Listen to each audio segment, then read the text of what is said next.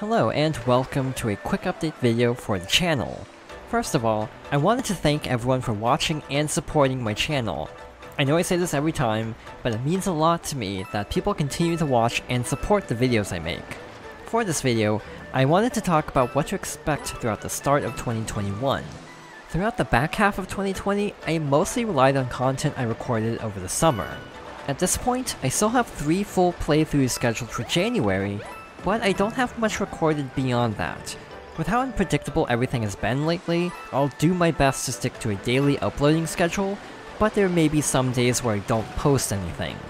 Regarding non-LP content, working on one-off videos has been really fun since there are a lot of games I like that wouldn't work well for full playthroughs.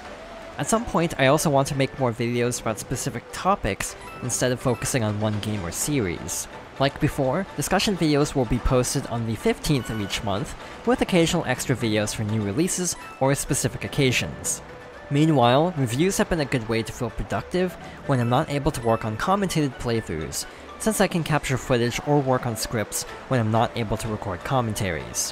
While I still want to upload a review on the last day of each month, I might take a break from Zelda games after Link's Awakening, mostly because I want to give myself more time to gather footage of the various versions of each game. If I do take a break, I'll try to post an additional discussion or standalone review instead. Finally, I wanted to talk about why I haven't been active on Twitch in a few months. In the past, I've mentioned wanting to stream more frequently, especially after becoming a Twitch affiliate, but I realized that I was streaming out of a sense of obligation rather than genuine enjoyment. Simply put, recording YouTube videos is much less stressful than playing a game in front of a live audience, and also trying to build an audience on a different platform. I can't say I'll never stream again, but for the time being, I feel much better now that I don't have to worry about streaming. I'll also be changing how streams are archived on my channel. I've moved all of the currently uploaded stream playthroughs into their own category, instead of including them with the pre-recorded Let's Plays. Despite editing streams into shorter videos, my commentary style felt different from having to juggle chat interaction and playing a game, and from not being able to easily redo a section of a game if I made a mistake.